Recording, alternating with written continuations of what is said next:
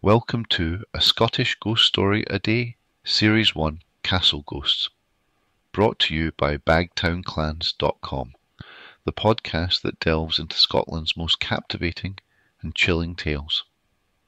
I'm your host, Derek MacDonald.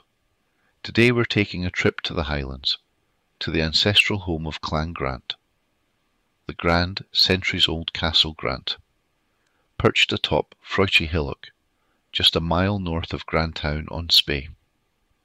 This ancient stronghold, once known as Freuchie Castle, has witnessed battle, love, betrayal, and, as we'll discover, heartbreak that transcends even death. So gather close as we unravel the sorrowful and haunting tale of Lady Barbara Grant, whose restless spirit is said to walk the dark corridors of her family's castle. Castle Grant dates back to the 15th century, its tower even older, with foundations carbon dated to the 11th century.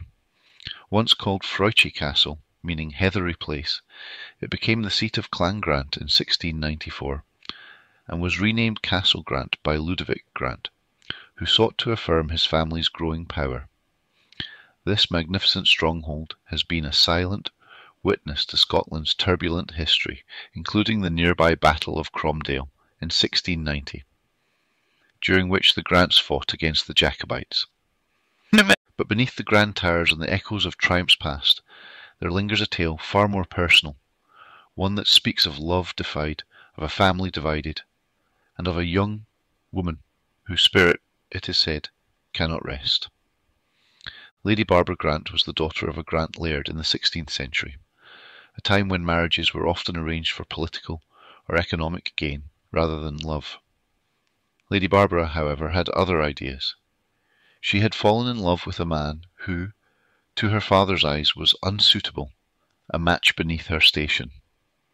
Her father, determined to have his way, found another suitor, a man of his choosing, whom he believed more fitting to marry his daughter.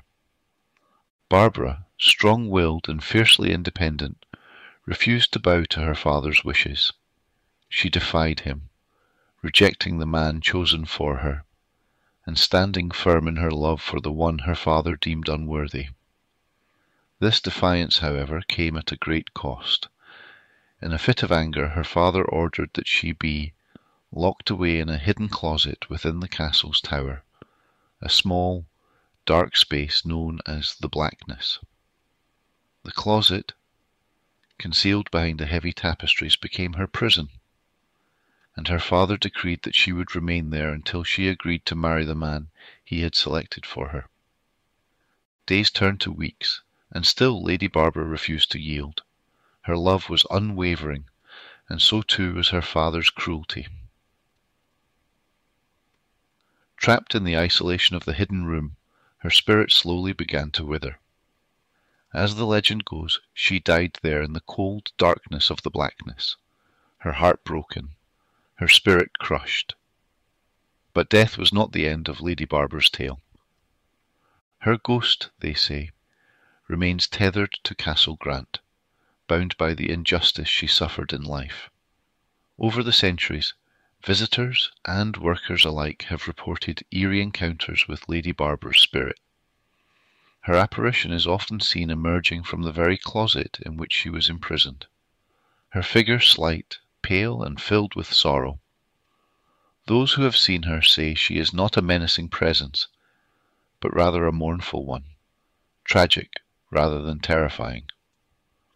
Workmen, especially those working late at night near the tower, have fled the castle in fear after hearing the soft, unmistakable sound of footsteps echoing through the empty corridors, followed by the sound of quiet sobbing. Others have reported hearing the creak of a door opening and closing, though no one can ever seem to find the source. The air in the tower grows cold at these moments, and a feeling of deep sadness seeps into the bones of those present. In one of the more famous sightings, Lady Barbara's ghost has been seen stopping mid-stride in the tower, as if washing her hands, an action repeated as though she is caught in a moment of her past, endlessly reliving her grief and despair. And though the Blackness was opened in the 1880s and no body was found, only some old swords and muskets, the presence of Lady Barbara persists. But not all historians agree with the ghostly tale. Some say that Lady Barbara did not die in the castle at all, but was eventually allowed to marry the man she loved. Could it be that her spirit remains out of sorrow for her long imprisonment, even though her story did not end in tragedy? Or is the ghostly presence a reflection of the deep emotional scars left by her father's betrayal? The truth of her fate may never be fully known, but what remains certain is that Lady Barbara's story is woven into the very fabric of Castle Grant. Her spirit, whether real or a lingering echo of legend, continues to haunt the tower that now bears her name. Barbie's Tower. Over the years, Castle Grant has changed hands many times. Once a proud symbol of Clan Grant's power and prestige, it fell into disrepair in the 20th century, before being sold to private owners. Yet, no matter how many renovations or restorations are made, the ghost of Lady Barbara remains, a sombre reminder of love lost, of family conflict, and of the enduring power of the human spirit even in death. So, the next time you find yourself near the Highland town of Grantown-on-Spey, take a detour to the old castle on Freuchy Hillock. Walk the grounds, listen to the wind whispering through the ancient trees, and perhaps, if you are very quiet, you'll hear the soft footsteps of a woman whose love was so strong that not even death could silence her story. Thank you for joining me today on A Scottish Ghost Story a Day.